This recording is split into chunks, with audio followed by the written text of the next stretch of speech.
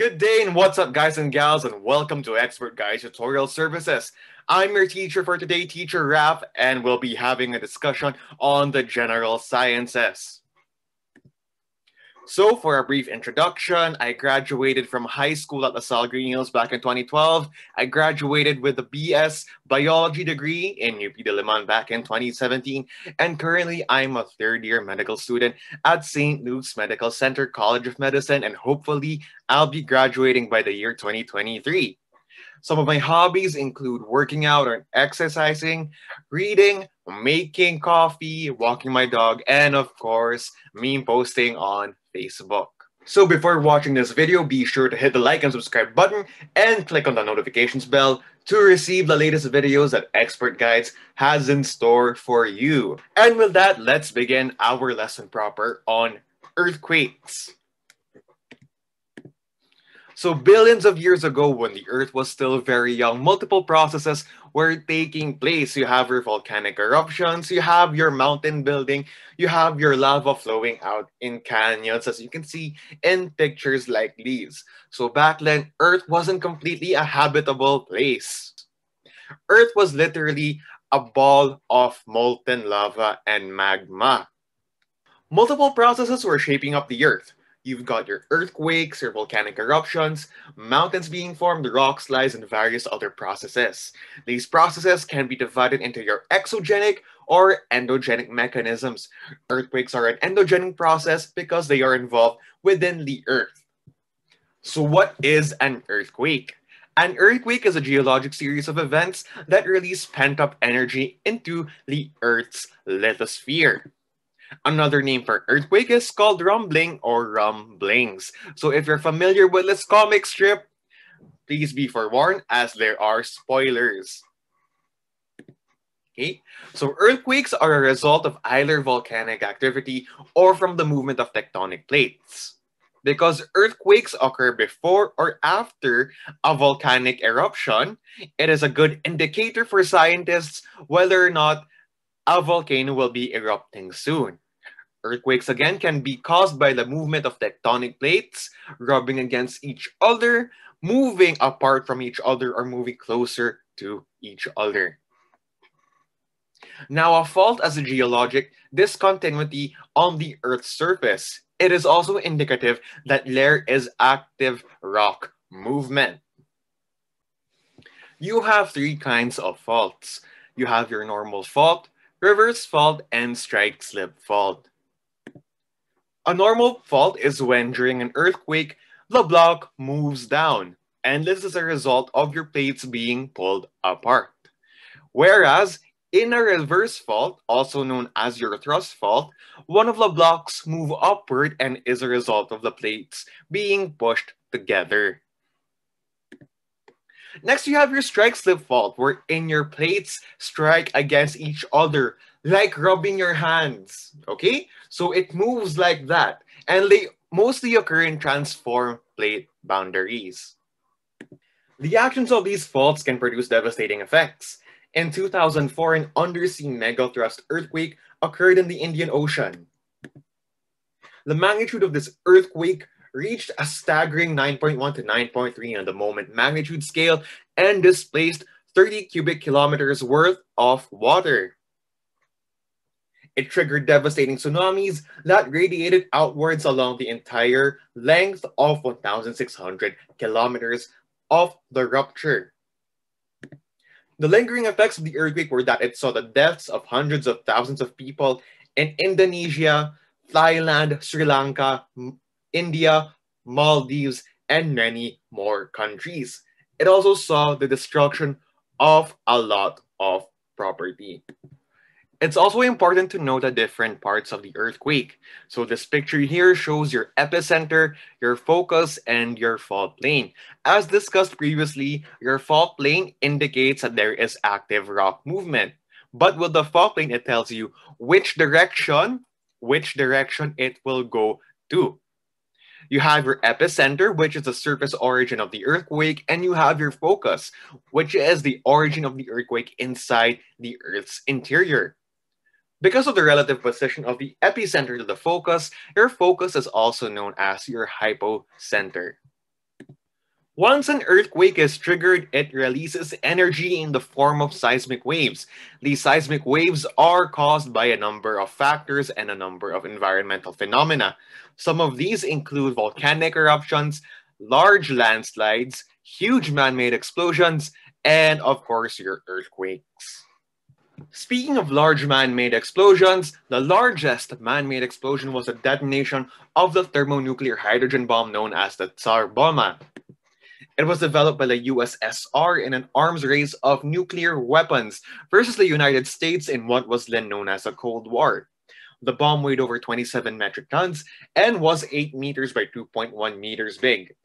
It was released at a height of a staggering 10.5 kilometers and was detonated at a height of 4 kilometers. Upon its detonation, it produced energy worth 50 megatons of TNT.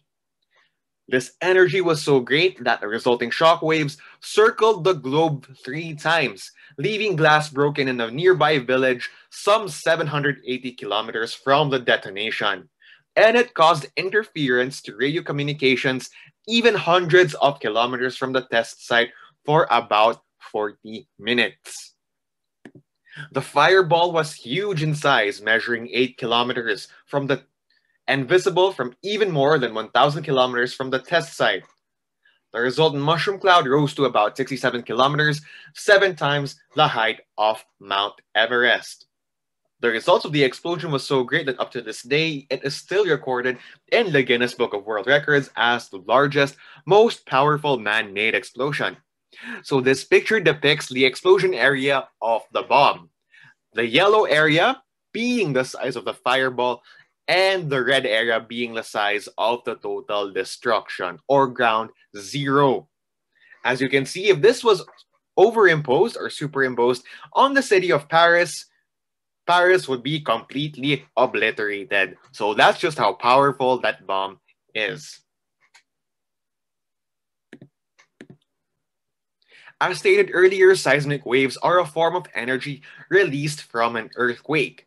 You have 2 kinds of seismic waves. You have your surface waves and you have your body waves. From the name itself, surface waves are those waves that travel only along the Earth's exterior or crust. Whereas your body waves, these are waves that can travel in the interior of the Earth. You have 2 kinds of surface waves, your Rayleigh waves and your Love waves. Whereas for your body waves, you have your P waves and your S waves. Now for the first body waves, you would have your P waves. P waves are such because they're known as primary waves and are the first waves detected by seismograph stations across the world. They can pass through solids and liquids and are faster than your S waves. Because of their speed, they can travel as fast as the speed of sound. Their direction of movement is longitudinal, and if you were to imagine how it would move, imagine a slinky as exhibited by this GIF. So that's its movement. Next, you would have your S waves, also known as your secondary waves, because these are the second waves picked up by those stations. Because of their nature, they're slower than your P waves and can only travel through solids. Their matter of direction is via transverse or oscillating movements. All right. Now for your surface waves, you go with our Rayleigh waves. Now the Rayleigh waves are distinguished because of their movement, such as this one. This is described as a rolling longitudinal and transverse motion, which you can see like waves in an ocean wave. And lastly, we have your love waves. So the movement of your love waves causes a horizontal shifting of the Earth. It should be important to note that these are faster than your Rayleigh waves. So this is how it moves. All right. The 1990 Luzon earthquake was the most devastating earthquake in Philippine history. On the moment magnitude scale, it registered a phenomenal 7.8. The earthquake was a product of a strike-slip movement along the Philippine Fault and the Dig-Dig Fault within the Philippine Fault system, with the epicenter at the town of Rizal in Nueva Ecija. The earthquake was largely felt throughout Metro Manila. Nearby cities such as Baguio City, Cabanatuan City, and Dagupan City were heavily affected because of their proximate distance. Due to the unique location of Baguio City as a plateau, aid was severely hindered. For 2 days, the city was without aid. The Hyatt Terraces Baguio Hotel was brought low, bringing with it at least 80 hotel employees and guests. 28 other buildings, such as the Baguio Hilltop Hotel, were also destroyed, including hotels, factories, and government and university buildings. So this is just a short video showing you the generation of a tsunami after an earthquake was produced. This was back then in 2011 when an earthquake was triggered off the coastline of Japan. So this is just an infographic on what you should do before and after and during an earthquake. You have to remember that you have to find a protective surface such as a table and do your drop, cover, and hold. After the stabilization of an earthquake, you have to find an open field where there is relatively less man-made structures. Okay. The important thing to note that most of the damage of an earthquake is because of the building surrounding where you are and not because of the earthquake itself. And that concludes our discussion of earthquakes for today's general science. So before we end our discussion on earthquakes, let's just go over some sample questions which I'm sure will be good in helping you review for your entrance exams. So number one, the hypocenter is also known as the epicenter, focus, fault plane, or tectonic plate.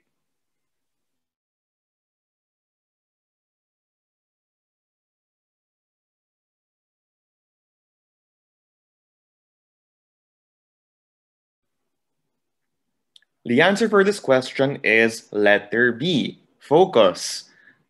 So again, from the picture, the focus is the interior origin of your earthquake and is also known as the hypocenter. Next question, this is true of surface waves. A, they are slower than body waves. B, they travel in the Earth's interior. C, a P wave is a surface wave. And D, a love wave is a surface wave.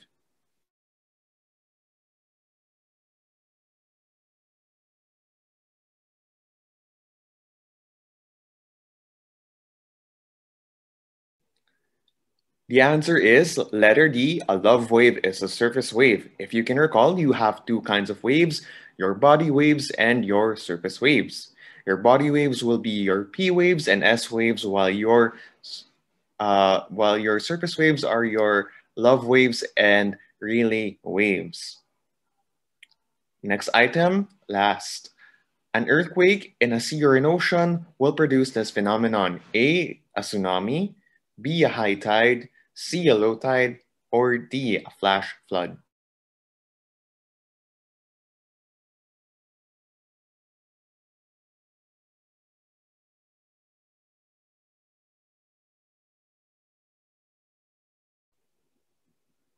The correct answer is letter A. So a tsunami is a phenomenon wherein large waves are produced because of displacement due to an earthquake.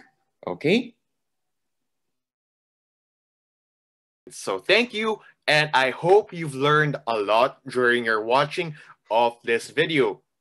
Again, don't forget to like and subscribe our YouTube channel so you would receive the latest updates on what lessons that Expert Guides has in store for you.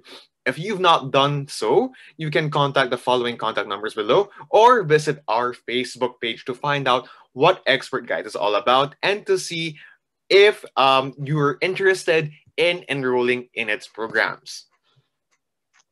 So stay tuned, God bless, and I hope you've learned a lot today.